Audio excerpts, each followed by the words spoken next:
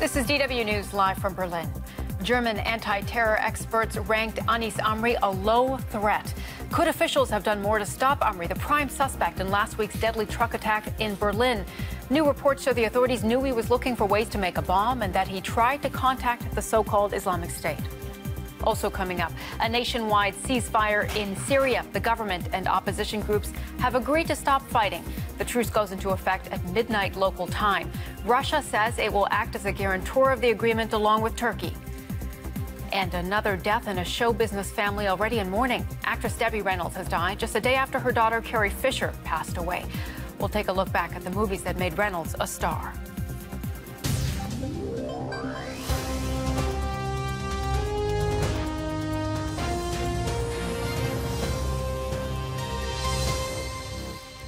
I'm Sumi Somaskanda. Thank you for joining us.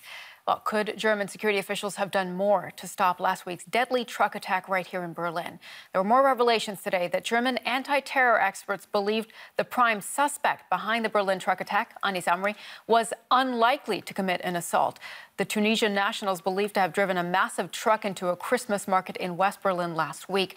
12 people died and scores were injured. Amri was later shot in Milan after escaping Germany following the incident. And German media are also reporting that counter-terrorism officials knew Amri was tightly linked to a radical Islamist network in the country and that he was researching how to make bombs. German Chancellor Angela Merkel has ordered a sweeping review of security after the attack. And we have our political correspondent here with us in studio, Simon Young, who's tracking this story for us. And we are also awaiting a statement from the General Prosecutor's Office in Karlsruhe and an update on the latest in the investigation. We'll be going live to that. Those are the pictures that you see there in the bottom of your screen as soon as that press conference there begins.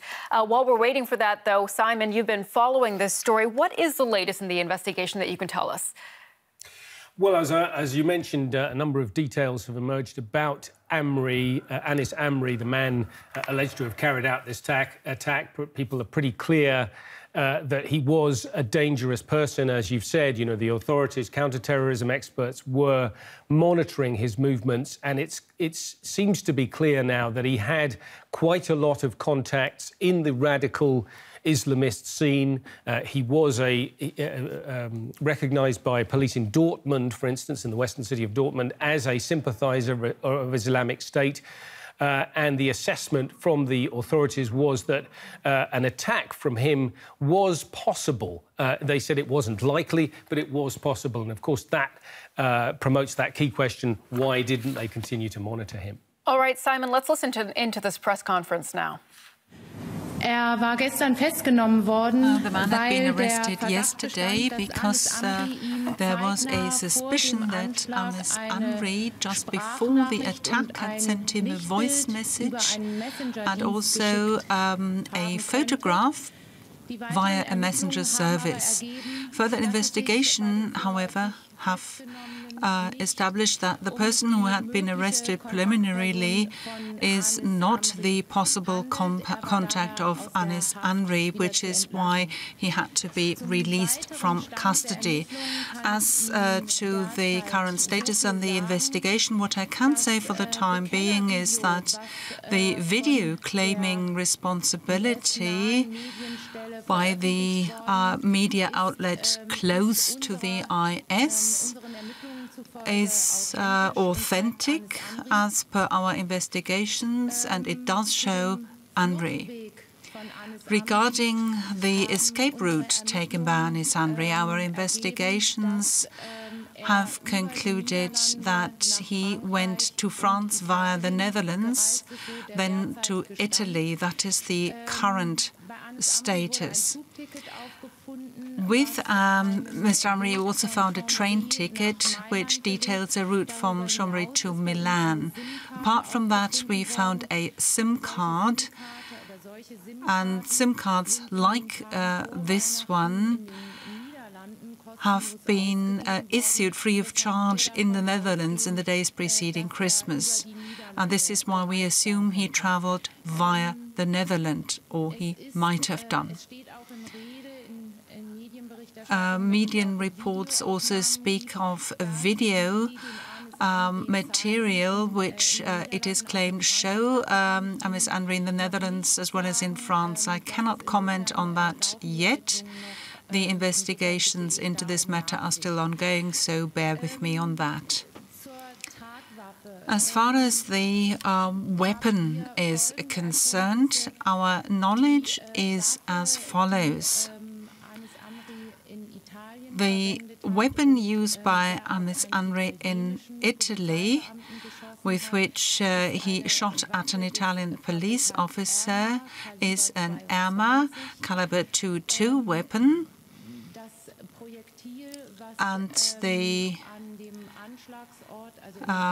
cartridge found inside the truck, in the cabin of that truck in Berlin, is also a .22 cartridge. However, whether it was fired from the same gun will have to be established by ballistics. This investigation is ongoing. We have an imprint of the projectile from Berlin sent to the Italian authorities, and currently the comparison is being made. So we hope to be able to tell you more about this soon. According to the preliminary post-mortem examination result, the truck driver died very close to the time of the attack. This is the preliminary post-mortem, of course. No stab wounds could be discovered. When exactly death occurred is something which the final post-mortem report will tell us. This report, our forensic specialist have said will be given in January, so I can only beg your indulgence that I cannot give you further details for the time being. We assume that there was an automatic braking system with which the truck had been fitted, and that was why the truck braked and came to a stop after 70 or 80 meters, which is the reason why even more devastating consequences could be avoided. This is what I can tell you right now on the status of the investigation.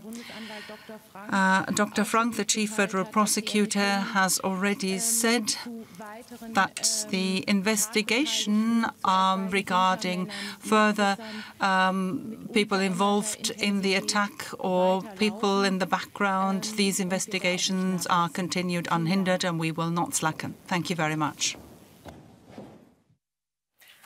All right, you've been watching a press conference with Frauke Köhler. She is a spokesperson for the Federal Prosecutor's Office, speaking there in Karlsruhe with the latest on the investigation into the Berlin truck attack last week that killed 12 people and injured dozens more. Simon Young is here with us in studio and has been listening into this press conference as well. Simon, what is the latest that you heard there, especially on this gentleman, this 40-year-old Tunisian who was arrested and suspected to have links to Anis Amri, the main suspect in the attack?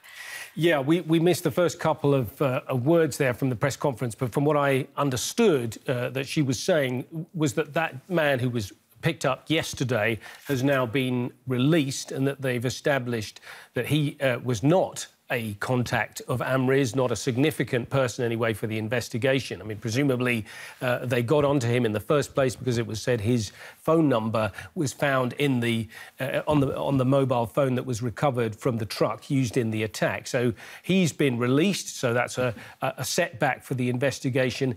Other than that, she says that the investigation continues to look at all these other aspects. The video claiming responsibility that was put out by an Islamic State media outlet last week, they've described it as authentic. Didn't explain further what that means, but presumably they believe that there is a concrete link between Anis Amri and the Islamic State and this attack, and also confirming other details that we'd already heard about the route taken by the attacker after he'd committed the attack, that he went first to the Netherlands and then to France and to Italy, where he was ultimately apprehended. She also touched on a question that had been asked in the media about the Polish truck driver and the truck's braking system, and if that possibly hindered Anis Amri from causing more damage than he did. Yeah, this is a very interesting detail that came out yesterday. This was I believe, a Swedish-made truck that had a modern, advanced automatic braking system installed, which meant that when sensors detected that the truck had collided with a solid object, it came to rest automatically, independently of what the person at the controls was doing. And the spokeswoman there saying that this avoided even more devastating consequences. Of course, that's a speculation, certainly, but it's clear that if the thing stopped before it would have done, then that was a helpful development. So that I think is an important detail. Also telling us, confirming, in fact, what we already knew about the Polish truck driver, right, who'd been essentially kidnapped by Anis Amri. He appears to have died very close, as she said, to the time of the attack. So the possibility there that he was alive for a period in the cab, either being forced to drive or on the passenger seat incapacitated, as we thought. And, of course, there were a lot of reports originally that he may have taken steps to somehow prevent the attack or cause the vehicle to swerve away from people who might have been injured or killed. So there's a lot of details that we still don't have, but a lot has been confirmed in this brief press conference. Simon, there's been so much speculation about whether this has been a sloppy police investigation into monitoring Anis Amri before the attack and also how the attack was handled. And we hear now that another suspect who had been taken into custody for possibly having links has been released. Does this open the police up then to more criticism? Well, I think there definitely is a case for the authorities to answer. We know that they met at least 7 times during the course of this year, between February and November, it said. Police investigators met specifically to discuss the case of Anis Amri. And on 2 occasions, terrorism prevention experts were present and they were asked to give an assessment of how likely it was that an attack would be carried out by Anis Amri and how likely it was he was planning a specific attack. And they assessed that that was unlikely. We know that the authorities had a file that was updated as recently as the 14th of December. So, they were really looking very closely at this man and well, we can say that they came to the wrong conclusion. They have an 8-point scale of how dangerous these people are. And, there are about 200, 300 people who are assessed as potential sources of danger, of terrorist danger in this case. Mr. Amri had the number 5 rating on this 8-point scale. So he was nearer the top. It meant that an attack, they said, was possible, but as they put it, not likely. Well, I think you have to ask from that, if it was possible and they could see that he was the kind of person who was going to be doing it. And we also know that they discovered that he'd researched, bomb making. Well, you have to put all that together, and as an ordinary member of the public, you have to wonder why the police did not, follow this man's every move. Those are exactly the questions that are being asked in the media and in the public. Looking at this list of 200 to 300 people who are on a watch list at the moment, up to 550, it's believed, does this debate then change how they are going to be treated in the future? Well, this has renewed the debate about how such people are to be treated. A lot of people, are pointing out there's a link here between this concern about public security and jihadist extremism and so on, and the refugee question, the fact that we have a lot of people in Germany at the moment whose status for remaining here is not clear, their citizenship in many cases is not being clarified, where they're going to stay and what their allegiances might be is not clarified. So there are a lot of politicians calling for more to be done to identify people in that group specifically who may present a threat to the public order, and in some cases for existing laws to be tightened, for those people possibly to be held in detention for longer periods, and for the police to have more powers to deal with those people. There's also a much wider debate about, surveillance by video cameras in public places and other police powers. So, this certainly has, of course, this attack has stirred up, renewed the debate. And you have, looking more widely at the refugee question, you have, for instance, the Bavarian Conservative Party, the CSU, the right wing, essentially, of Angela Merkel's party, saying, they're not going to join her next government if she gets the opportunity to form one after the election in September, unless she commits to, an absolute cap on the number of people arriving. So, there's definitely a link between the idea of jihadist extremism and terrorism in Germany and these wider debates about people coming into the country. All right, our political correspondent Simon Young with the latest on the investigation and the ensuing debate. Thanks so much, Simon.